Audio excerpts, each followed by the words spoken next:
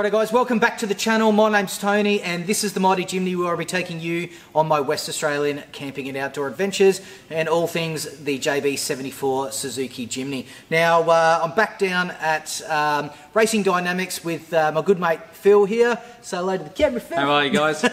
And today we've finished off the GME install for the CB unit that I've installed into the Jimny, and we've moved on to getting the working lights done on the little spotlight install on the roof racks. So what I'm going to do is we're going to set that up on the roof, and then we're going to go through how to do the wiring loom to come back down through the windscreen that way and wire in. And this will actually wire into my existing spotlight setup that I've already got, so it will all come on with my spotties. So go get yourself a cold beer and we'll do all the hard work. Enjoy, sit back and relax. Cheers.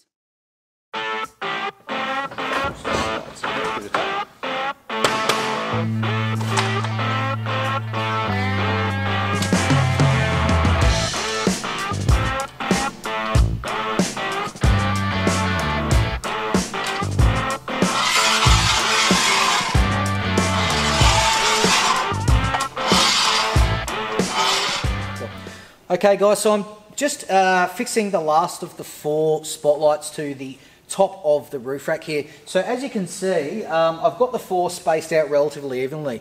Now what I'm going to do in the future is I'm actually going to probably replace these with probably a slightly higher lumen output light, something along the lines of maybe the Steady Type X series or something along those lines.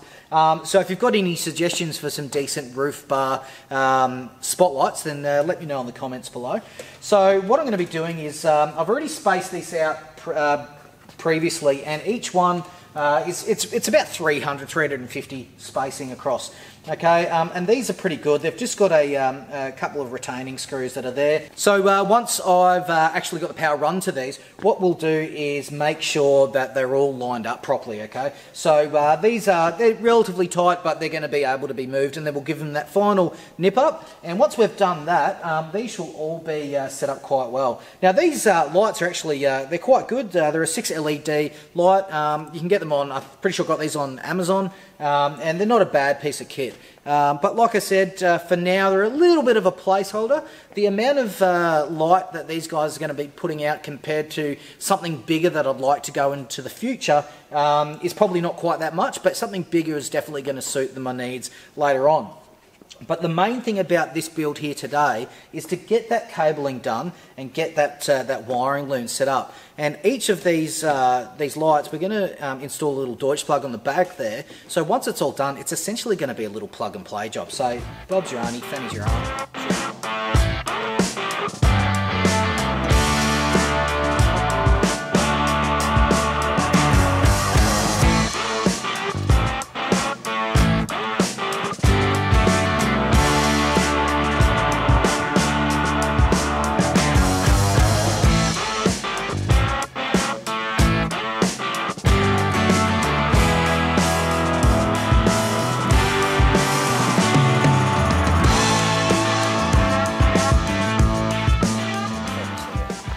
Alright guys, so now that we've got the actual spotlights set up on the top of the roof rack here, we're going to terminate all the wiring at the back. So we're just going to put Deutsch plugs on the back of each of these, so that way that we can just clip them in and out, bit of a plug and play kind of system, and it's all nice and secure. We're also going to just drill a couple of little holes in the back part of this railing. So I use the Front Runner Roofrack, and just putting a couple of little holes in here that's going to enable us to have some little retaining clips that we can use with the cable ties and whatnot, and that's going to keep any of the wiring really nice and snug up behind the back here. So that's going to be really good there. Once we're done with that, we'll lift all this back up onto the roof, and we're going to plan out our little cable run, and that's just going to come back around the side here and then further down. And where it comes down will just come down into the back of the car. So we'll show you all of that, and then once we're done, the cable should run down through this side of the windscreen there and then down into the actual engine bay. Alright, so stay tuned and we'll finish off this build. Alright guys, so we're just here pinning out the back of the LED lights here. Look, a lot of different manufacturers sometimes already have them pinned out with either Deutsch or their own style of connector. These ones just give wire tails, which is perfectly fine. We've got enough components here to do the job. So you can see here I'm just putting the male Deutsch pins on the back with the tool here. Just doing this one, crimping it on, nice tight connection, perfect. And these are the same style plugs and pins that we use on any motorsport vehicle. The great thing is with the Deutsch plugs is they're waterproof and dustproof, and yeah, perfect little connector for the job that we're doing. Cool, we'll just repeat this process on the next 3 lights, fit the actual connector, and then we'll move on with the rest of the job. Guys, we're just going to fit the, this is the female Deutsch, obviously with male pins. So basically we feed the 2 male pins through the silicon dust and weather seal on the back, and then we pull them through and they lock into place in the front, and then we put the safety lock on. So basically feeding the 2 pins through, just nice and gently, don't have to lean on it too much, you don't want to kink the wires over or anything. There they go, nice little clicks into place. We use the nice little retaining pin that stops them coming loose whilst in place. Just pop that down, a little set of plies there, and then I've already pre-cut and fitted the heat shrink to the back and put them on the wiring so you don't forget. Last thing you want to do is put the plug on and then forget to put the heat shrink over, and this is just a secondary bit of protection for just the 2 sets of exposed wires. Obviously we've put the pins onto them and they are just exposed out of the main sort of wiring section there. So I fold the heat shrink over, get my trusty butane torch here, and we just heat the heat shrink and have it shrink down, and generally I do like one side then the other, trying to get it all to shrink down nicely at the same rate. This particular heat shrinking has an internal glue as well, so it'll actually bond to the wiring. It is a bit messy if we need to cut it back and obviously repair anything if that is required, but it also helps with sealing for the dust and the water out of it. So once that's done, nice, neat, sealed, ready to rock and roll. Alright guys, so we finished obviously the terminating the plugs onto the wiring for the LED lights. Now we're just securing them in place on the back of the roof rack. Last thing we want is the plastic Deutsch plugs rattling around on the top of the aluminium here, and obviously we want to make sure the wiring is secure, especially when you know, going full driving or on the dunes or wherever you might be. Want to make sure that harness is nice and secure. So we've already done one already using a nice little zip tie retainer. They are removable as well, so they're not fixed permanently, and they're going to be nice and light, UV resistant, and they're going to be able to hold on to that harness without anything else. So just going to drill into the existing roof rack here at the moment. So I've already made my markings, just drilling a small pilot hole to start with. Obviously just be careful when you're using any power tools. Obviously the last thing you want to do is take any fingers off or put holes in your hands and whatnot else. We'll just take it out to the correct size. Perfect. Now we are using these lovely little saddles here, little alligator Christmas tree style ones, so they push in and pull out, easily replaceable if you do break one, but plenty of securing power there for this harness. Just get rid of that swath, pop this one in, making sure that's all in nice and tidy. That's perfectly in place. Zip tie here around the plug.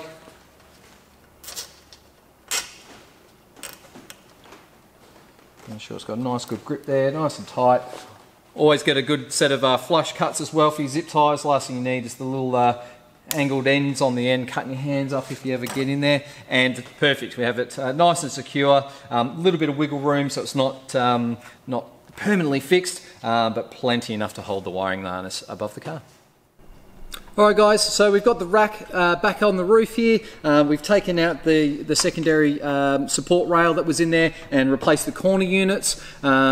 lights have been mounted, that Tony mounted earlier, and obviously back in place so we can start making this bespoke wiring harness. So as you can already see, I've already started making the individual wire tails off each of the individual lights. They will all come together in a junction point somewhere around here, and then I'll terminate them and we'll run the harness back down into the car. Just made the third one here, so just connecting it in place short term, just getting the idea of how the wiring routes will come.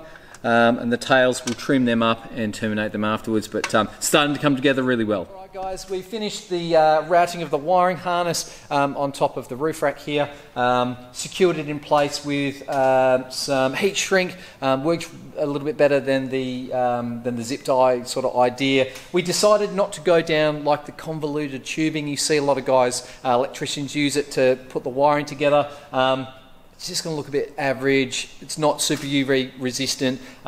So going this way I think is going to be a nice, neat job. It's still going to be full weather proof, full UV proof, and looking great. So we've terminated it all just up here. Tony will get some good shots of that shortly. And I'm just starting to make the secondary part of the harness, which will run back down the gutter guard, down the front of the window and into the engine bay where we'll do the relay installation.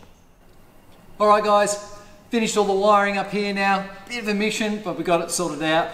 The joys of having a custom harness. So as you can see, the Deutsch plugs are all connected, all zip tied back in. The wiring routes I've joined together in obviously single, then a pair, then a triple. Around the top there with the fourth. Join them all in here and heat sleeve them all so it's all connected and joined, and then the harness is running back down there. Obviously I'll come back up and just tidy, make sure the wiring runs sit nice and flat and nicely there, but that's all nice and tidy. Great thing is, clip a couple of zip ties and a couple of plugs, this whole loom will come out now in one piece, which is great for ease of management if we need to make a repair or whatnot else. And worst case scenario, if you have to take it off, it's easily removable from the vehicle.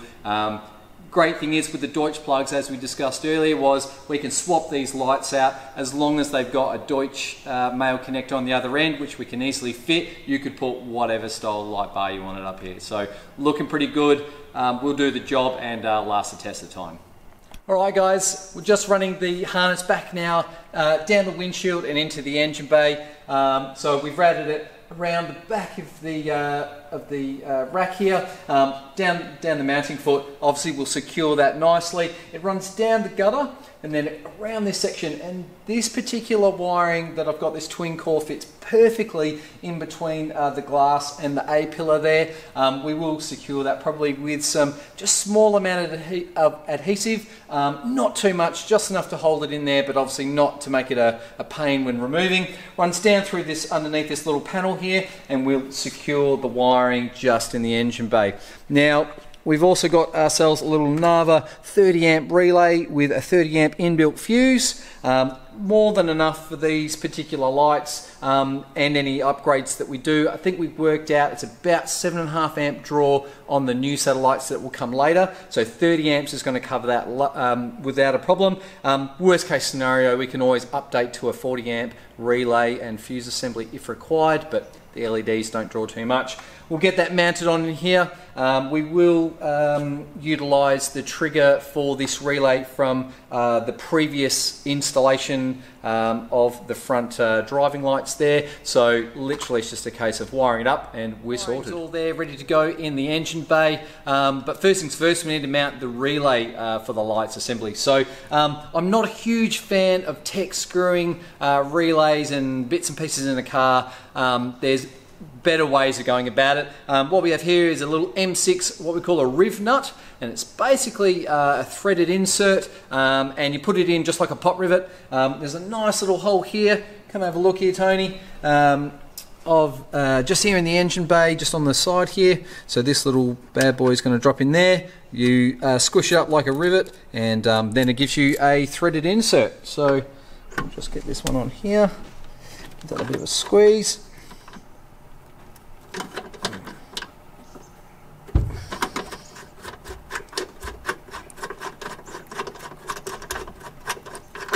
And there we have it, nice little M6 threaded insert. Now we can make a little bracket or bolt the relay directly to it, and yeah, so much better than a nasty little hole from a tech screw. So we'll get cracking and get that relay in. Just whipped up a quick little easy aluminium bracket here to mount the relay that I showed you guys beforehand. Just going to install this now. Just make sure everything fits as I require it to.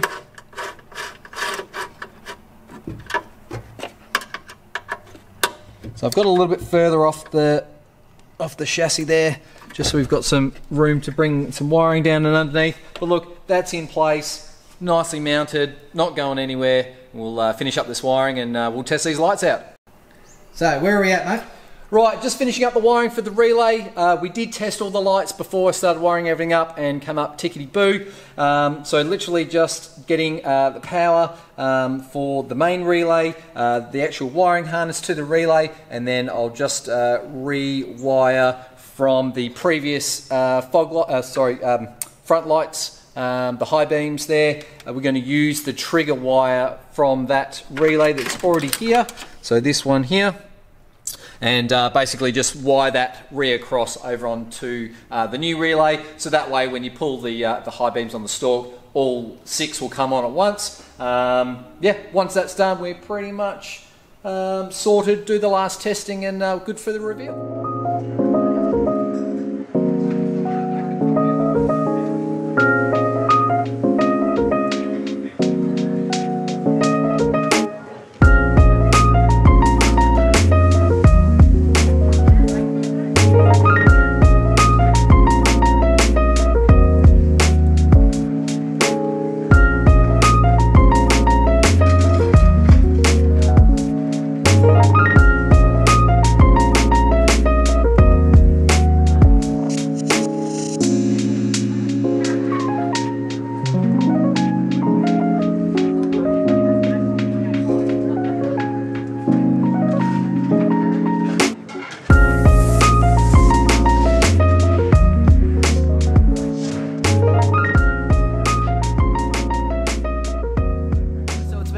Long and eventful day. We've got the GME XRS 330 UHF that's been installed, and we've also installed the NiLight spotlights, the 4 of them up the top there. So absolutely fantastic. So first and foremost, Phil, thanks very much, mate. You've done an absolute bang-up job. My pleasure. All right, so what we're going to do now is a bit of a reveal on the old spotlights. They look absolutely amazing. And yeah, so once again, I hope this has helped any of those Jimny owners out there for throwing in your different upgrades and mods to your various vehicles that you've got. And in particular, when installing a UHF to the new JB74, and also putting those spotlights on the new JB74 as well. But like always, remember, like this video and subscribe to the channel, hit that notification bell, and all of my new content will be coming up very soon. I've got lots of different content coming up in the second half of this year, and also a couple of group camping trips and a couple of 4x4 days. Also, if you are a West Australian local with a JB74 and you want to be featured on my channel,